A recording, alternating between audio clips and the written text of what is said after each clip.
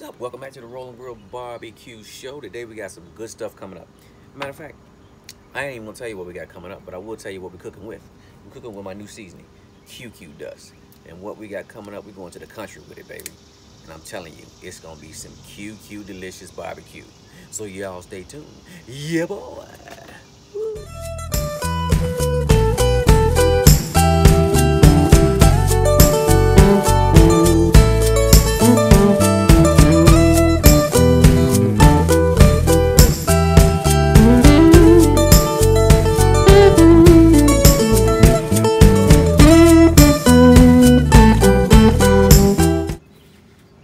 All right, folks, this is gonna be simple process as far as the prep goes. The cook will be a little intense, but the prep is gonna be real laid back. So let me walk you through what we have. Water. This is what we're gonna use to brine with. We got water. We've got some ponzu. This is a lemon ponzu. Good flavor, good salt. It's just a good overall soy sauce that you can really do some good stuff with, especially when it comes to like brining different meats, different cuts of meats.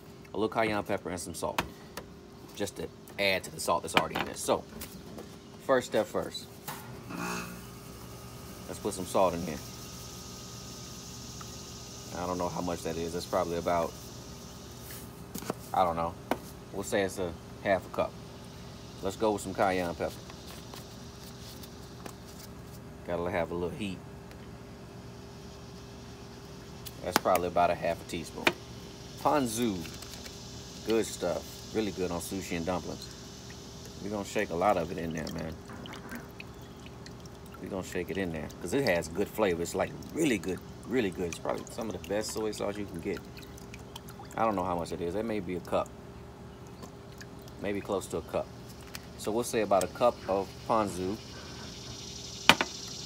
Maybe about a half a cup of natural sea salt, and just about, you know, a little less than a teaspoon of cayenne pepper. But the star of the show today, I told you we're going to the country today. Rabbit, and I've got two of them right here. Two rabbits. They're still pretty much frozen, and that's cool because we're gonna brine them. So that's what we're cooking today, y'all. We're doing QQ cast iron rabbit here on the Rolling Grill Barbecue Show. So a simple process. I'm just throwing them in this brine. This one's still pretty much frozen, and I'm gonna let them walk it on out in this brine. I'm gonna probably leave them in this brine for probably maybe about 4 hours or so. Maybe about 4 hours or so, and then we'll take the next step. Next step's gonna be oiling them down, seasoning them up, putting them on this drum smoker, and off we go, baby. So y'all stay tuned. All right, guys, I'm back. My rabbit has brined for about 4 hours. I left it in there for about 4 good hours. So what I'm gonna do now is I'm just gonna take it out, drain it out. When they processed it, they just cut it down the middle, gutted it up pretty much. They still left the breast intact. I'm not gonna do anything to it right now. I'm just gonna leave it be just like it is. Allow it to drain on this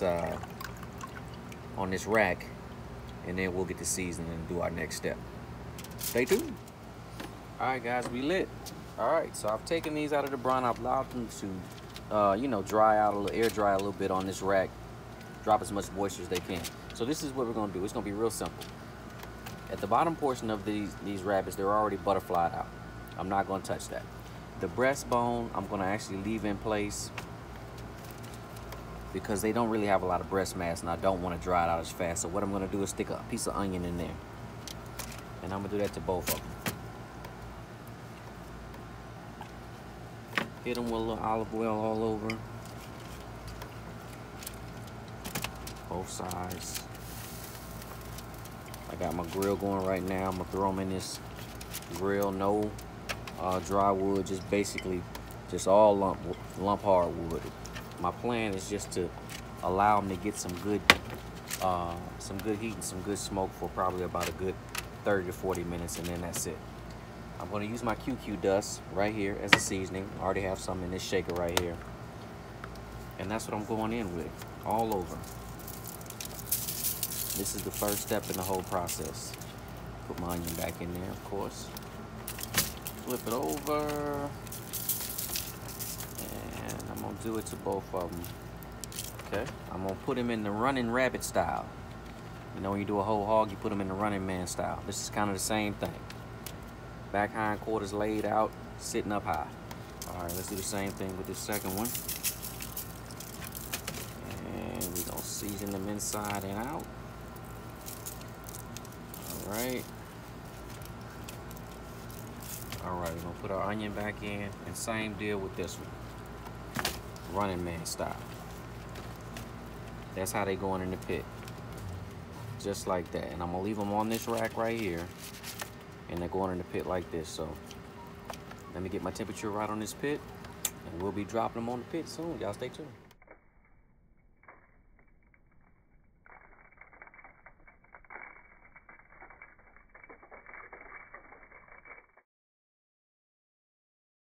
All right, y'all, it's go time.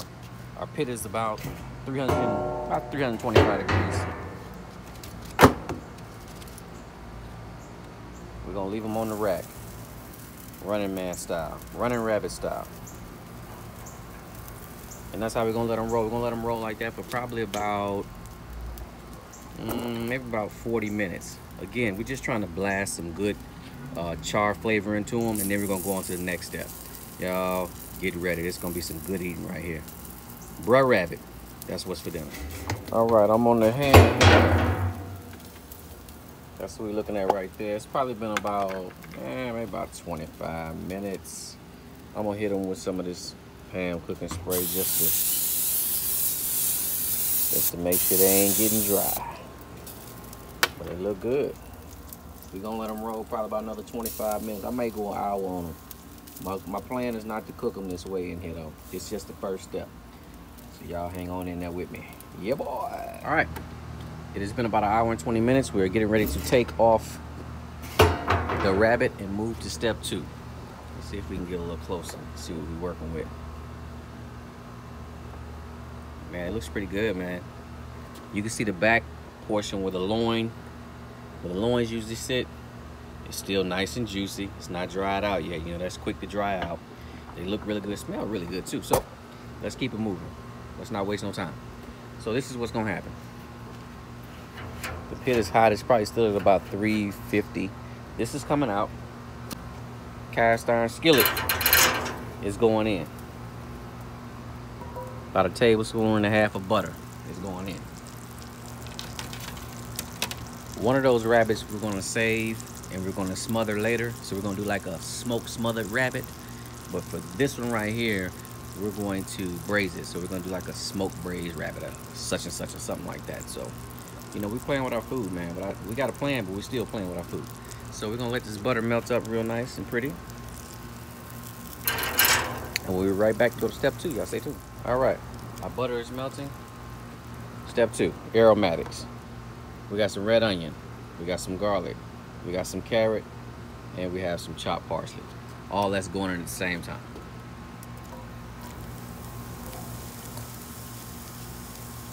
All right. This pan is very, very hot. Next step. Again, we're cooking everything on the pit. This is the next step. One of our beautiful rabbits is going in the pan, in the cast iron. All right. What's next? Chicken stock. We're gonna put a little bit of chicken stock in there, enough to cover up maybe the vegetables halfway, and that's all we need. We're gonna take our foil.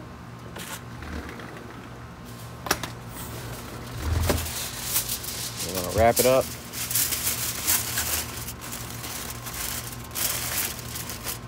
And I bust this foil. So I'm gonna get another piece of foil. We're gonna wrap it up and we'll go on step 2. All right. We're just gonna double foil it. So we're gonna double foil it. Make sure it's tight. You don't want the steam to escape.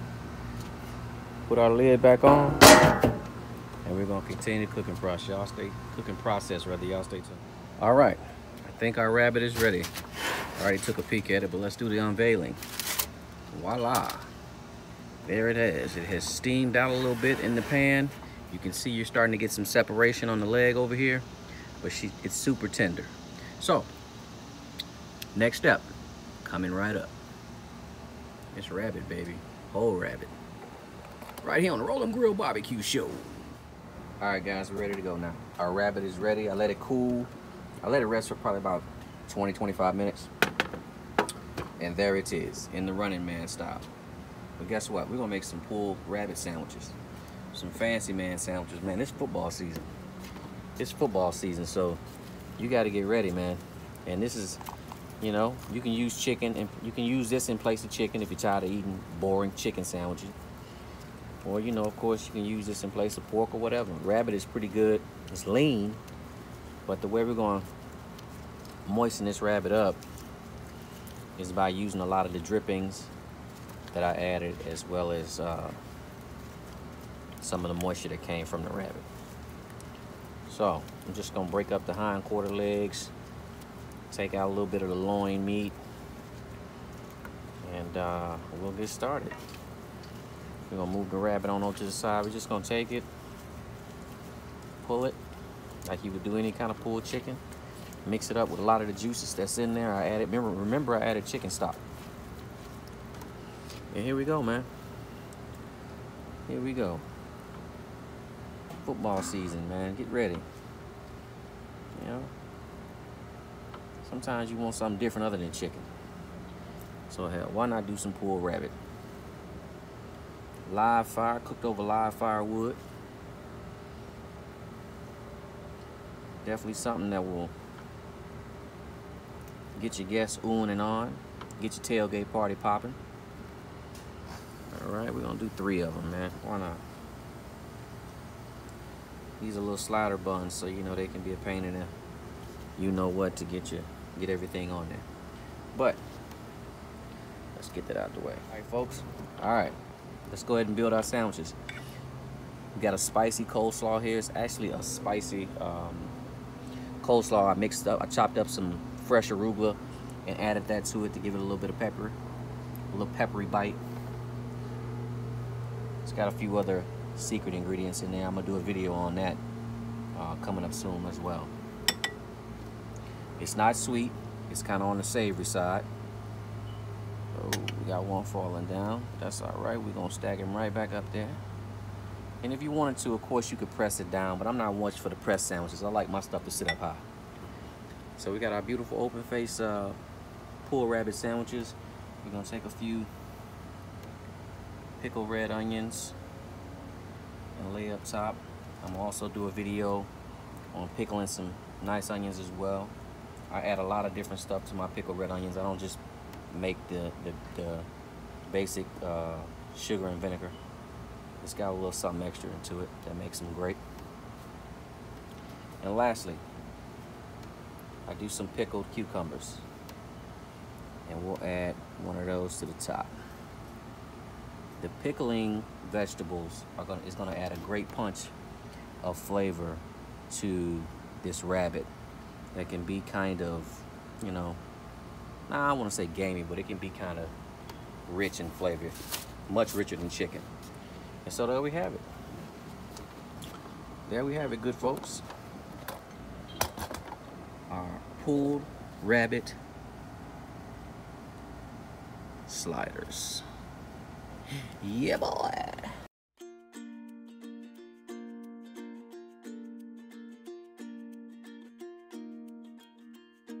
All right, guys, thanks for joining me today. Hey, look here. That's some good eating right there, man. That's some good eating right there. The one in the middle is sauce with barbecue sauce, of course. The 2 on the end, straight pickled onions, pickled cucumbers, and a beautiful spicy arugula coleslaw. Beautiful, man. So you know we gotta try it. This is football food. Sliders is football food, but you get tired of chicken. Pick it up with some rabbit if you can find it.